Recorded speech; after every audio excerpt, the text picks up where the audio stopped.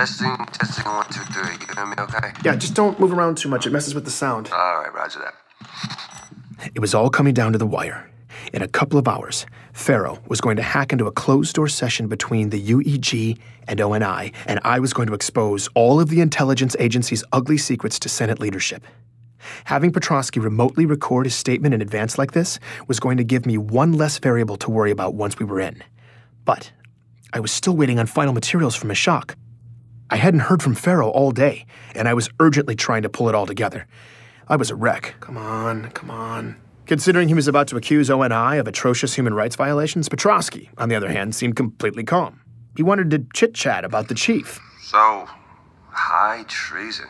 Yeah. Do you think that's for real? I guess. That's what people are saying. Can you stay sitting up like that, please? The Master Chief. Damn, that's gotta be a black guy for only PR, huh? You know, boots all across the military are gabbing like they're at a slumber party or something. 3 days ago, Pharaoh had leaked a suppressed incident report from an embassy in the outer colonies that had everyone in disbelief or disarray. Less than 24 hours later, Pharaoh dropped the real bomb, a security video from that same embassy, showing that everything in the report was true. The Master Chief had turned diplomatic peace talks into a shooting gallery that claimed 19 lives. The shock of that second leak immediately turned to outrage, polarizing everyone by the same familiar geography: the staunch patriots of Earth versus the dogged survivalists of the outer colonies.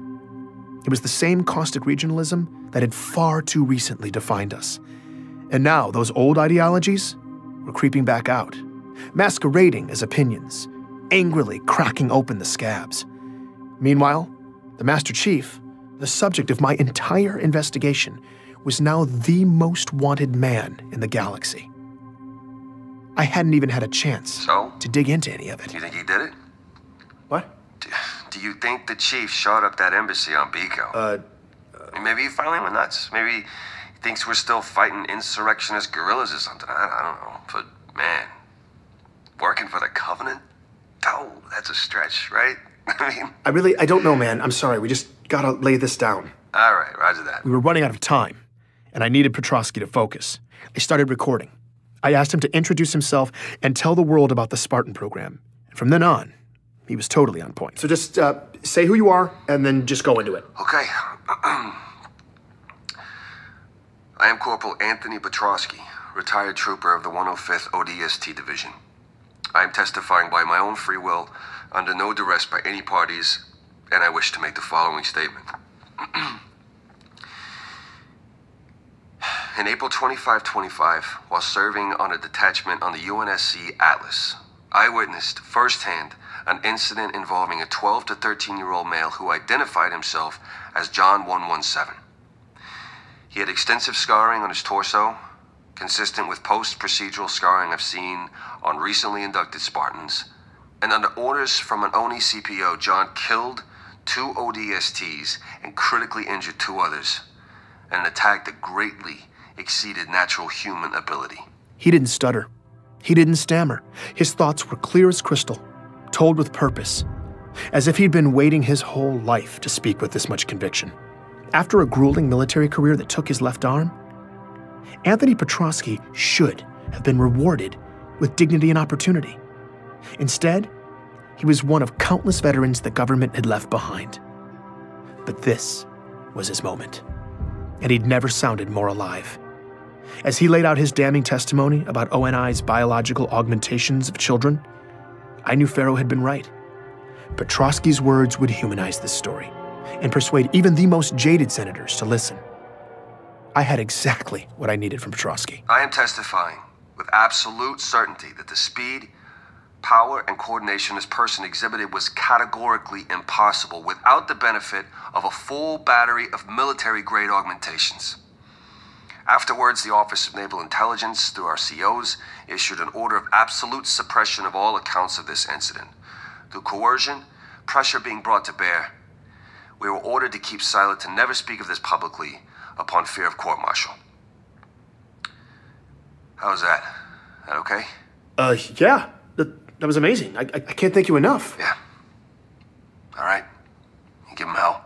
Now I was just praying Meshach would come through, Pharaoh would be able to bypass the most sophisticated security system in history, and I could get hacked into a meeting between the most powerful people alive. I needed a miracle, and I needed it to happen in the next 90 minutes. I'm Benjamin Giroux, and this is Hunt the Truth.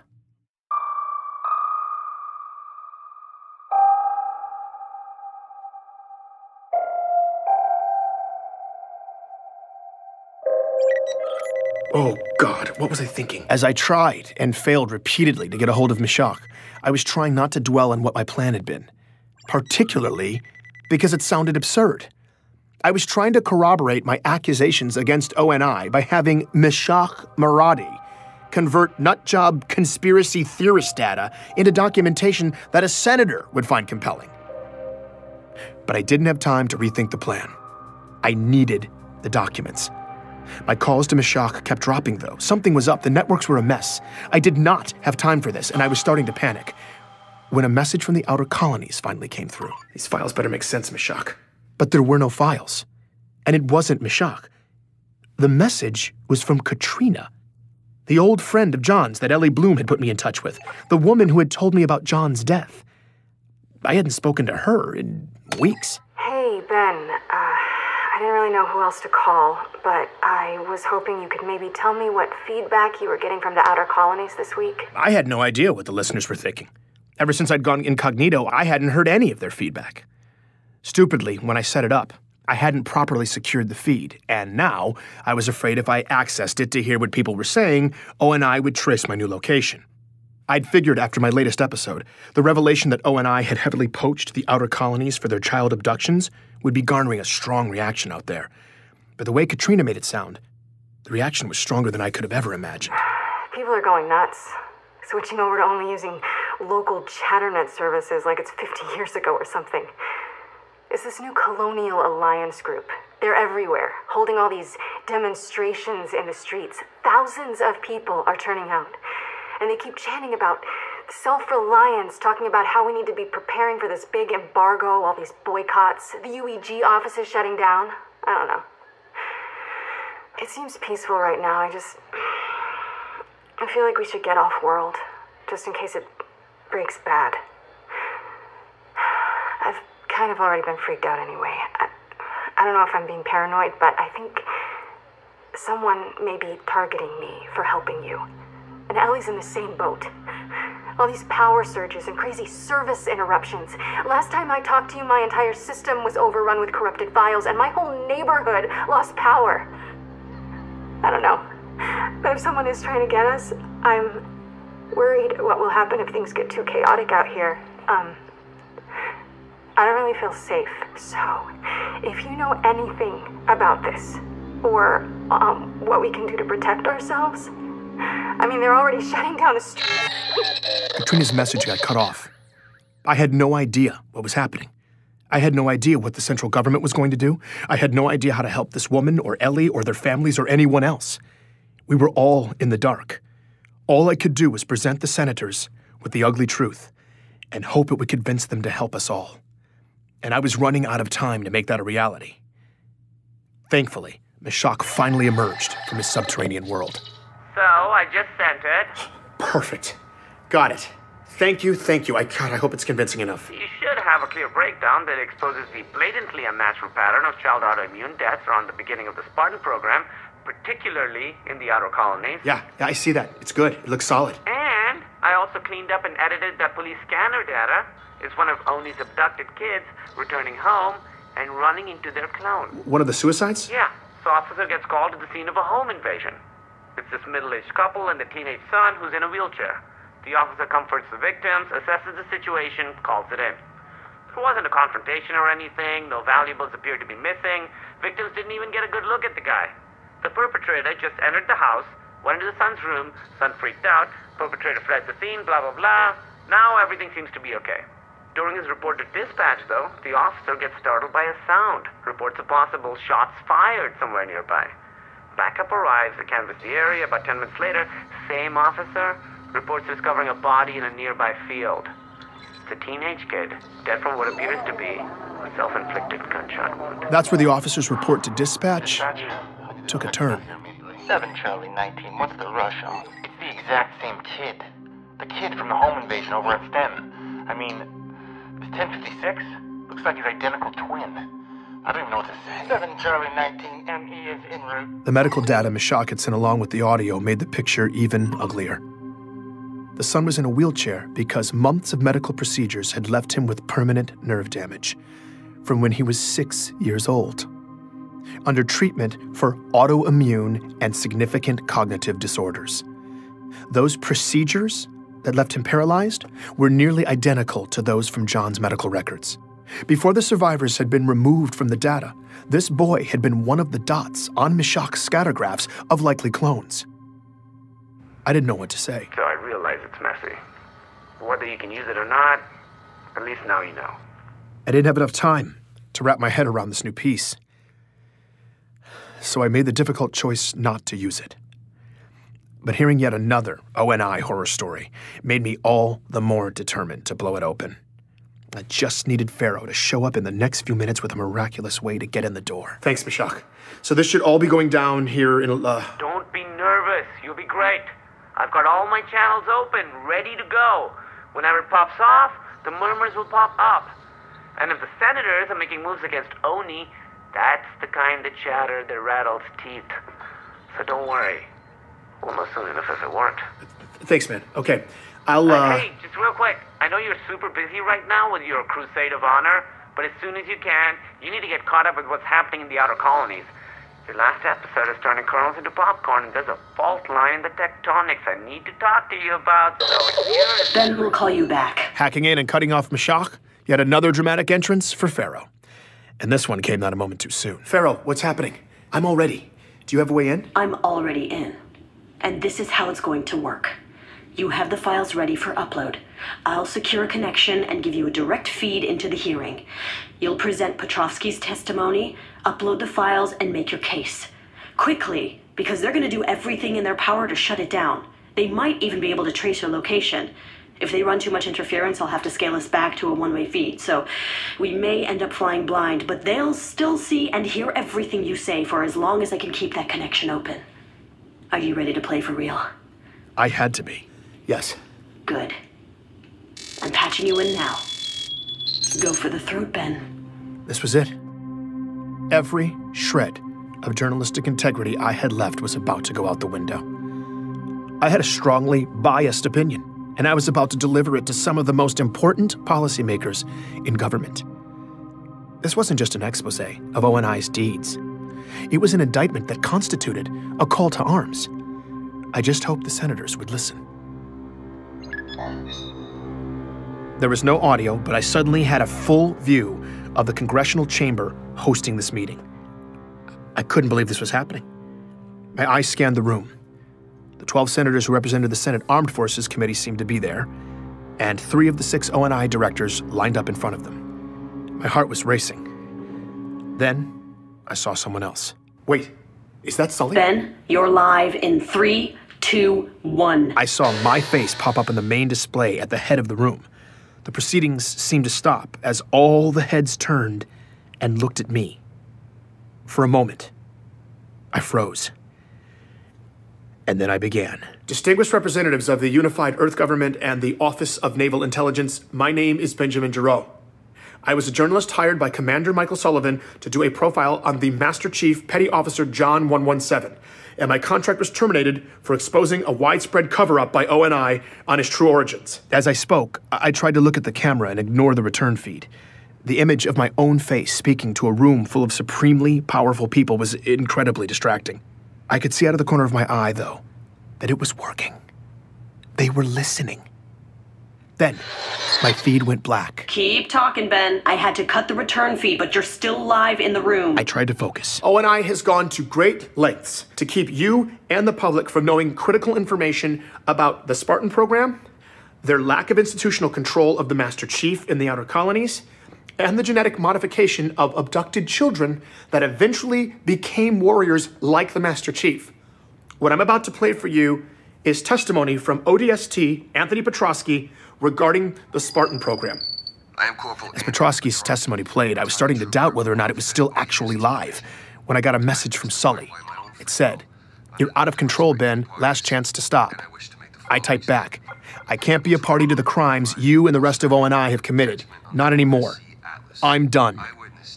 There was a brief pause, and he responded, "Yes, you are." My guts sank. But I wasn't going to back down. You're gonna have to finish up quickly, Ben. They're hitting the hack hard. I can't keep it open too much longer. As Petrovsky finished up, I quickly edited my final piece, chopping out any unnecessary language. Then, it was time to bring it home. Senators, for their Spartan program, ONI kidnapped young kids and illegally engineered doomed-to-die clones to replace them. They kept the children as military property, subjecting them to horribly unethical training regimens, and eventually performed dangerous biological augmentations on them while they were still growing. This was how they made the Spartans. Half of these children most likely did not survive. I've provided you with files that corroborate my claims as to these egregious human rights violations. I ask you to review them with an open mind. ONI has gone to great lengths to cover up this story, including elaborate fabrications. Wrap it up, Ben. I've also provided you with clear evidence of this disturbing cover-up, as well as audio evidence of the threats I have received in the past several weeks for pursuing this information. We're about to lose this I come feed. forward at great risk to my personal safety, and my only hope is that you will look at the facts and take the directors of ONI and all those responsible to task for these atrocities. Thank you for your time. The feed cut out at the last moment. I was in shock. What had just happened? Perfect. Now let's watch it burn. The revolution has started, Ben. And you with a spark. From now on, you're under our protection. Pharaoh? She was gone, and my head was buzzing. It felt like I was in a dream. What had I done? I looked down at Sully's last message. His response to when I said I'm done, it was chilling. "Yes, you are." That was all he said. That was all he needed to say. I felt dizzy. I had to keep moving, find out if that kamikaze mission had had any effect whatsoever. The first ripple popped up right away. It was a message from my bank. "We regret to inform you that your account with Outer Trust has been deactivated. If you have any questions, please speak with a financial representative." I called immediately and got a representative on the line. She told me I was under investigation for the unauthorized possession of sensitive government materials. The audio files from my story. I was being fined an astronomical sum for keeping them, and as a result, my assets had been frozen indefinitely. I couldn't believe it. I checked all my accounts, either locked down or zeroed out. In retrospect, cashing out should have been step one, before I took on the most powerful government agency in history. But it was too late now. ONI was bringing down the hammer, and I'd been financially ruined. I was reeling from this realization when 2 delayed messages popped up in my queue. The first one loaded quickly. It was Mashak. Beth, things are getting a little hectic out here, so I don't know if this is going through, but I was trying to tell you before I got cut off that... Okay, now we need to talk in person. It's urgent. It's something I found, but we can't talk over comms about it, so I'm coming to see you in person day after tomorrow. Don't talk to anybody. Don't try to reach me. I'll be there soon, and then we can sit down and just go over the whole... I couldn't wait for Mashak to get here, so against his wishes and my better judgment, I tried to raise him. But something was wrong. Like everyone else in my region, I'd had plenty of failed calls to the outer colonies in my time. But this was different. Like it didn't even send the call. I checked my ChatterNet feed. It was full of comments from people just like me panicking because they couldn't reach the outer colonies. Scattered reports that the communication buoys themselves had been shut down. That didn't make any sense. The second delayed message finally finished loading. It was from Katrina. Ben, I can't even point this down. It's totally gone. We're completely at... my parents, Ellie, no one from the whole system is internet. And there's a full core... Please, if you can tell someone what's happening or get somebody to need help and we need food And then, silence. That was it. I couldn't get through again. No one from the inner colonies could. The outer colonies had been completely cut off. After years of ONI quietly committing atrocities from their high perch, it felt like their phantoms were finally in motion, shifting the landscape with unknown objectives. Somewhere out in the shadows, they'd created. I listened to Meshach's message again. I needed him to help me sort this out. The idea of sitting here, waiting in that darkness for him, scared the life out of me. I had to be patient. I just had to get through the next 48 hours. But he would never show up. That message was the last time I heard from Meshach Maradi. Please join me for the next episode of Hunt the Truth.